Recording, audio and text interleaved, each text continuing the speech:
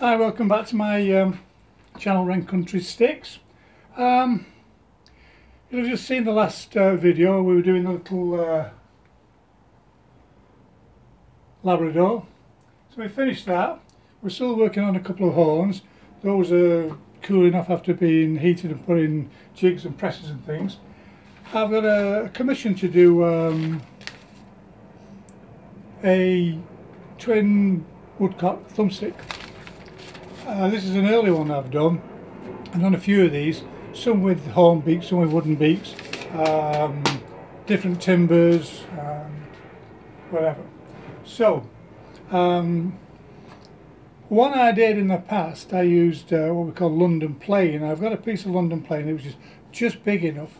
So this is a turning blank for wood turners, so they can make bowls and things. But so it's a good source of timber for us stick makers. So, as I say, because we've got certain viewers want to see all the steps, we're going to film everything we do, and I hope it all works out. We're going to show you all the steps. If you get bored, fast forward or go to the next episode and catch up there. So, right. When I first made these thumbsticks, I had to experiment and figure out how to do things, because these two heads are not opposite each other, they're offset, because these beaks have to lie alongside the head or the neck of the opposing head. So, like I've told you in other videos, you need little things that you can work off. Whether it's sort of like pot dogs, whether it's templates, pictures, you name it, you want to have it, you want to use it because it's going to help you. Once I figured how to do the first one of these, I made sure first of all I had a template, and then I had a 3D template. Because as you can see, that head or those heads are offset, and to try and remember how to do it, I did myself a preliminary carving and kept that as a reminder. Right, okay, so we've got our London plain, which has a lovely grain in it. Some are better than others. We shall see what this looks like. You need a piece wide enough to take both heads.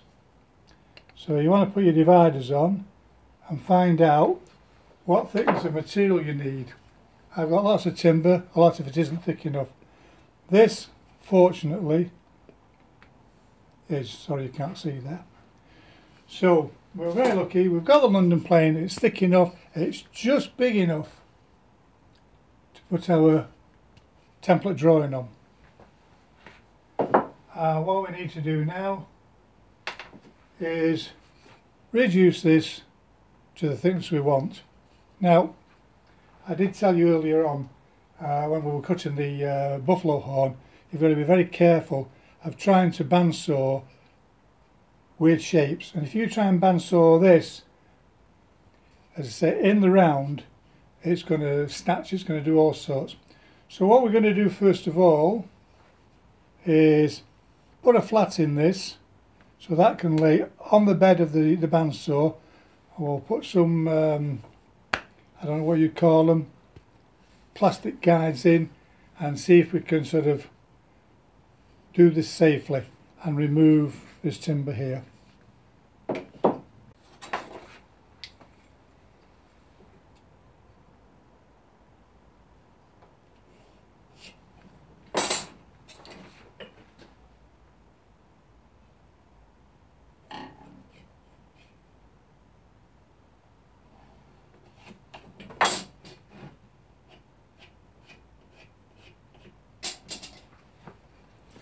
So that's the waste we're going to take off. we'll just have to move things around a wee bit. What I've already done with this, because either this was cut when it was very wet, or it wasn't, I think it was cut when it was very wet, and since it's shrunk, none of the surfaces are flat.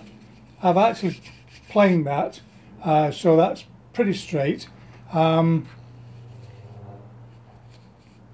But if I lay that down there, it's going to rock. So I'm just wondering whether to plane this or take a chance. So let's see how we go on. 1 minute.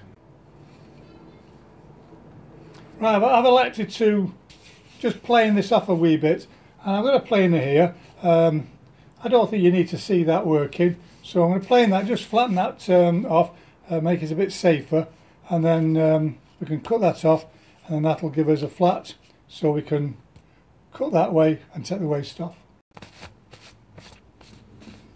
Okay, so we've taken a bit off there, planing. It's a lot more stable. I'm happy with that. We're just going to run through this, take that bottom off, and then we can take the waste off.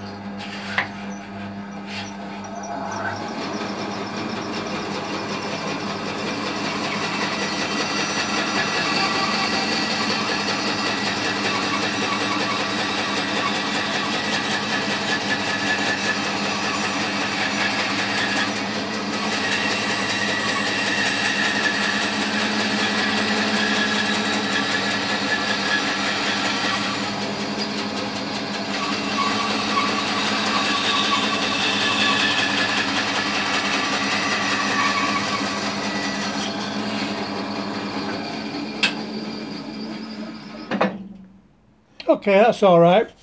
I'm just going to plane this very quickly, make sure it's perfectly straight, and then that can sit there.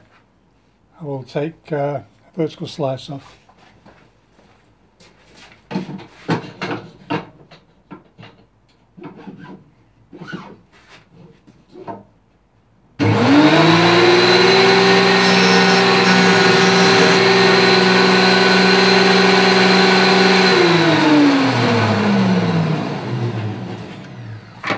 Right, okay, that's the waste.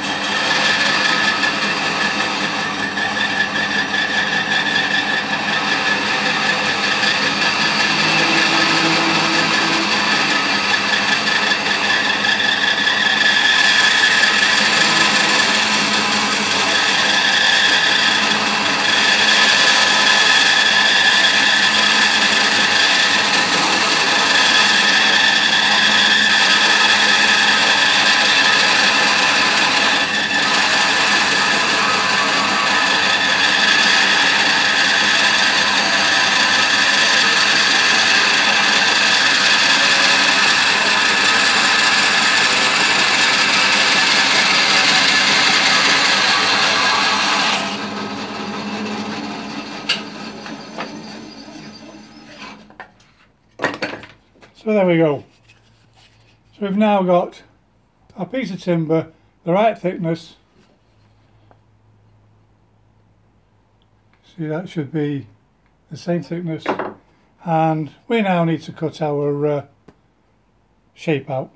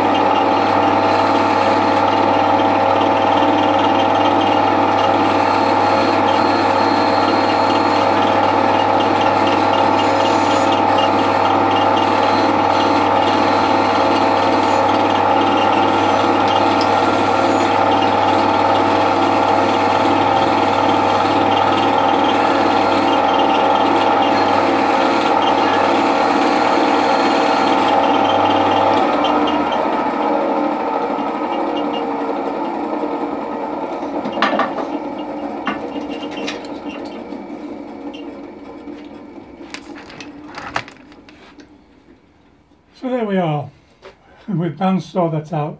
We did have to stop just to fix a bandsaw which was making a racket, so we had to do some quick modifications just to keep it on the quiet side. So you can see now, this is what we've got. All that around here, see any better? And what we're going to do, we're not going to do it now, we're going to do it perhaps tomorrow. Take a piece out to that side, piece out to that side. They're going to be at an angle, and that'll allow the beads, the beaks, sorry, to lie alongside the other side. Now, I have already marked where the eyes will be, because that was on my flat profile guide, so that saves messing about later on. That's it for now. Catch me on the next video. Thank you. Bye bye.